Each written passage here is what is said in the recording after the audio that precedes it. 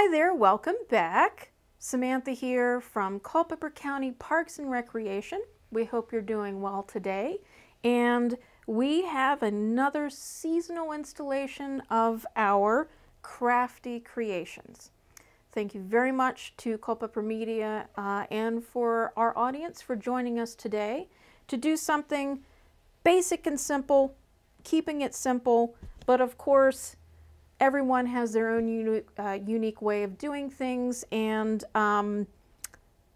that's what makes it exciting. So here's what I'd like to do today. We're going to do decoupage pumpkins. And decoupage, I think most people these days are familiar with. French term, I believe, is to cut and to glue layers of things to make yet another product. And Mod Podge, which is something you can easily find these days rather than making your own glue and then having a separate finish. This is kind of an all-in-one sort of thing, and it's very easy. It has different finishes, and it's kind of foolproof. And anything you can think of, you can, if you can form it around a pumpkin, you can certainly do the decoupage. It's just whatever you feel is what you're prepared to do and what mood you're in. So what I will do is get started with one example. And you can, by the way, use fake pumpkins if you have them. One thing I would recommend, and you could do this for the real pumpkin as well, is to paint it white.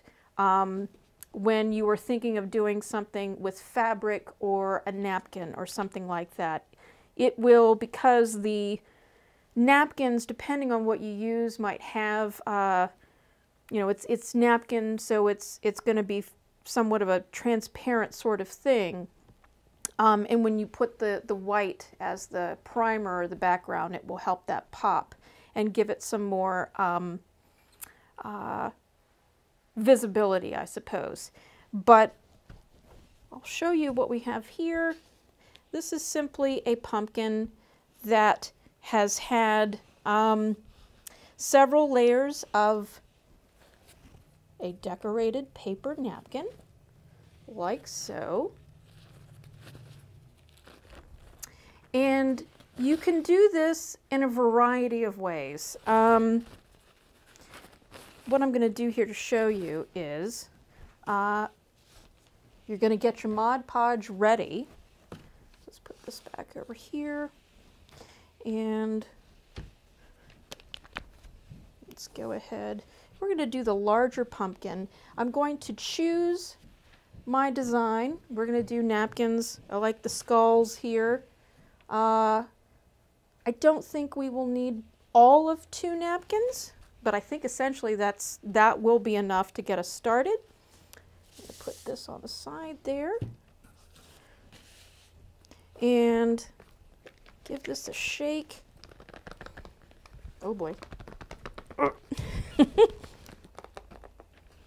Isn't that funny? The top has... Ah, there we go. Just have to get it warm. Loosen it up a little bit. All right. Just pour a generous amount. You don't have to overdo it because you don't want to be wasteful, but you could always pour it back in if you need to. And once you have that ready, these foam brushes are the best way of applying this sort of thing. Very quick and easy. It helps get the surface as well as the, you know, the lines and the bumps and things in the surface of the pumpkin. So you have that. Now what you need to do here, take your scissors, unfold your napkin, and then just cut it into 4 squares. And as I said, you can do this in various ways. You may not want, you know, maybe you just want an abstract mixture of the design. But being that this is a skull and something you can readily identify with, we'll try to keep this intact, at least for 2 of the sides of the pumpkin. And I'm going to take this here, this black border, and I'm going to remove that just to keep it simple and uniform. Okay. All right, and the same for this guy. But again, you could cut into strips, and you could kind of make a mosaic. You could even take the shape of the skull and make a mosaic. Be creative. You don't necessarily have to be by the book. But I think you'll find once you do one with fabric, paper towels, newspaper, anything really that has a print on it that you enjoy, you can start experimenting with your pumpkins. All right, so we're going to have these ready here. Kind of give some thought as to your palette here on the pumpkin as to what you're going to do. And, you know, if you're really picky about what it's going to look like and you have a true vision, you might want to take the stem and its orientation into consideration. If not, let's just get started. Go ahead, and we're just going to keep putting a generous amount of the Mod Podge or your glue mixture, whatever your adhesive is, on the pumpkin. And again, this is simple. Some people actually use a spray adhesive and then put the Mod Podge mixture over it once it has adhered. You could do that as well. And you want to work quickly and work in batches, I think. Make sure that you use this tip end to get into the grooves there.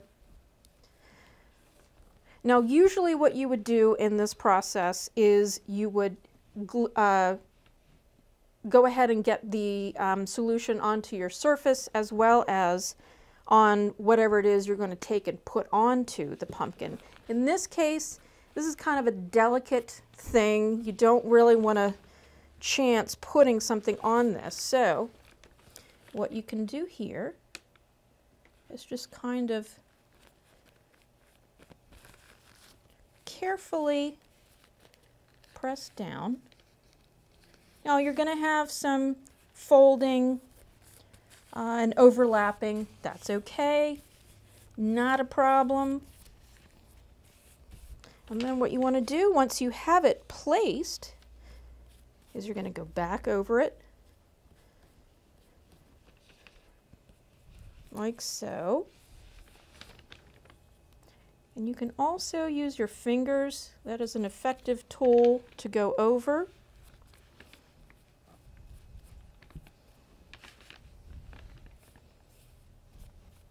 And the Mod Podge is pretty forgiving. It's super adhesive, and when it dries thoroughly, which doesn't really take long, you know, overnight in a day, it dries clear. And of course, you get a choice of finishes. But you can do this in steps. You can simply put on the one coat onto the object, put your item on, and then as long as it is to your liking, you know, it's situated and affixed there, you don't really need to put any more on. You can actually wait until you've completed the entire pumpkin and then put one more layer of your surface coat. One thing I will also mention is have handy, if you're not in the kitchen near a sink, have something where you can frequently wet your hands, because they will get sticky, and when you're working with the napkins in particular, it will tear if you're not careful.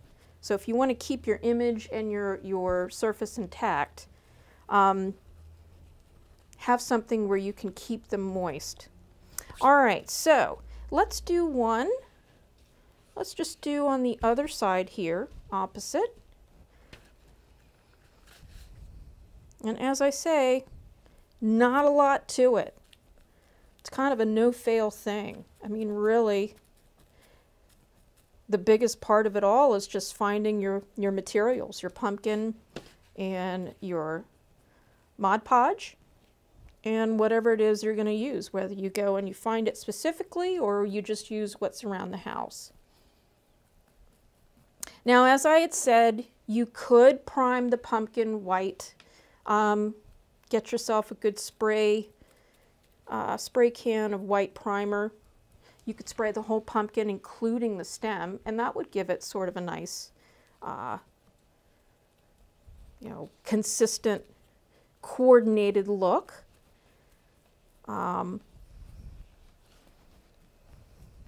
think that is sufficient.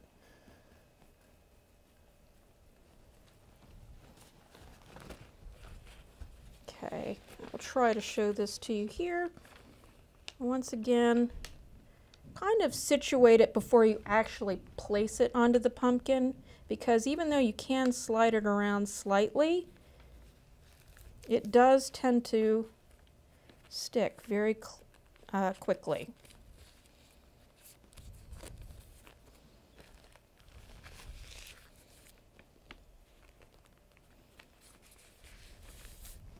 There we go. And I think some of the folds and things give it some character. Okay, again, let's put this in like so. When you're picking out your pumpkins, and if you have a fake pumpkin, this really does help, because you've got something you can kind of move it around, reposition it. So make sure when you're picking out your pumpkins that you find a nice, steady, strong stem. That will be meaningful. Plus, I believe it will certainly give you some indication of the health of the gourd. Something that will last you for a few weeks, so you can enjoy it over the holidays. Every now and again, you might get some gloop. So it is forgiving, as I'm repeating myself and saying, but you know, you can make an effort to smooth it out. Certainly professionals would be very meticulous about this sort of art, because you would have something that you would smooth and smooth and smooth. And even for an object like this, you may use something like, for example, you could use plastic wrap, because that won't adhere to the surface, and you could take that and you could smooth it. But I think, in my opinion, having done this a few times, it really doesn't matter. All right. And the neat thing about this, like with a lot of various art projects, is that, I don't know, sometimes you're looking at it and you're thinking, this looks ridiculous. Like, it just looks like a bunch of gloppy glue, and it's, you know, what's this? But once it has dried and cured effectively, it really, really does look nice. And let's go ahead and put the other two skulls here, just so we can have a finished product. And you can just see, by the time you have gotten the two sides, you know, and you're at 50% coverage, it gets easier. And I want to say, I would not forget that, you know, you are going to have areas at the top and the bottom that are going to need additional care. Because despite the fact that you could probably get away with not doing anything on the bottom, you do want to put something at the top. All right, so we're just very,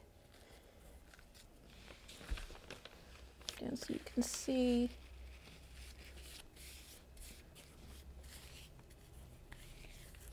can even just take your hand and press over, and then, now you'll see here, you don't want that part of the design to overlap. So what you can do is just snip it off, and then we will kind of fix the rest of it. Same for this side. Take and trim. Again, being very careful there. And we're going to continue here. And I think you get the point. I just wanted to be, at least give you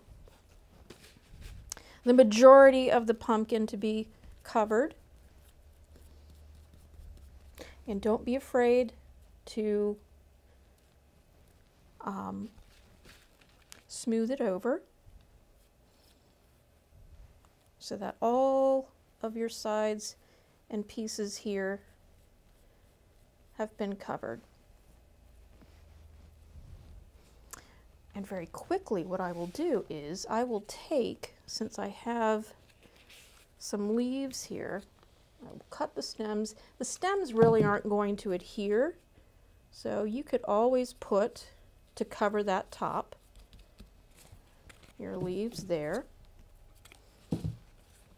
just like this. And you could see how easily this adheres at this point.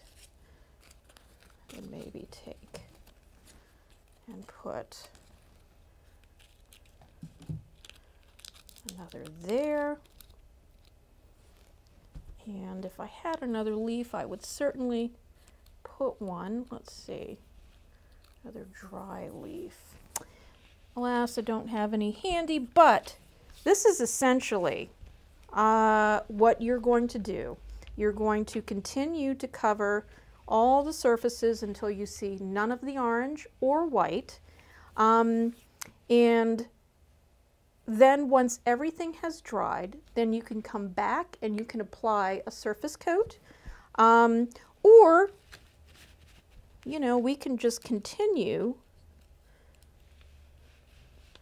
to put more and more on this way. Use your fingers. If you find that everything has been sufficiently glued down and is as flat as you can possibly get it, then certainly by all means consider yourself done, at least initially. And then if you find once it's dried you would like more as a lacquer and a smoother surface, you could do that. So that is pretty much what you're looking at for, you know, paper, cloth, what have you. Finished product here. Like I said, this, if you could see closely, you could see where it does have a finish and a second coat, and you can see where it doesn't. So that's why it might be a nice idea to come back and do that a couple of times actually. So I will put this aside right here, and you know, these guys are so tiny, you could probably adhere these. They might actually stick, like so. Let's go ahead and very quickly, I wanted to show you the botanical pumpkins. These are also very easy. You can do any sort of pumpkin gourd, you know, even like butternut squash and, you know, the edible types, even though these pumpkins, these might be edible, not quite sure, but like this one, for example, is not. This is very, very hard. And this is the one I will use for our sample, but let's go ahead and put this back here.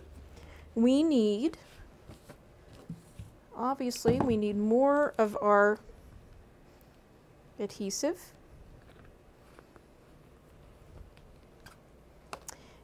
And this is when, you know, you go back out and you want to find appropriate things that you can put onto your pumpkin. If you paint them, they can be rather beautiful. You could paint them, you know, if you want to be kind of in a fall or even a Halloween mood, anything from black, red, white. You could actually put a design that you paint onto this and then adhere your ferns, which I will add. Ferns are easy.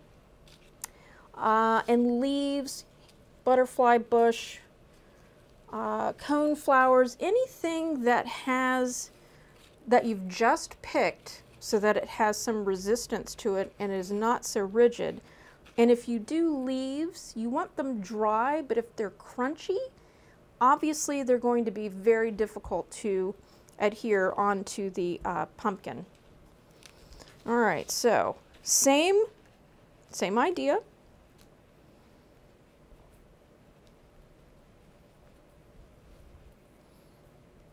Now this one has a smoother surface, so you may want to be maybe a little more precise in your strokes. Okay, and once you have something like that, the ferns work really well because they're very dainty and very paper-like, so they will adhere super well. And you, just like you did with the paper, this is a lot of taking fingers, and you want to do the initial positioning like so. Just be very delicate and careful. And once you at least have some adhesion, that's when you can take and spread some more. Like so. Just be mindful, don't go ripping your finger off because it will pull it off. And then the stems at the end can be problematic, but you know, you can play with it. You can kind of hold it down stem to stem, meaning to the stem here where it goes in, as well as the stem of the fern. But what I would recommend doing is you can always trim it once it is properly cured. But this is essentially it. Some people like to use petals, say for example rose petals or pansies, things like that. Just experiment because some are easier to work with than others. But it's a very gentle process. And as you can see, it gets easier and easier. You kind of find your sweet spot in terms of what works when you're applying the glue.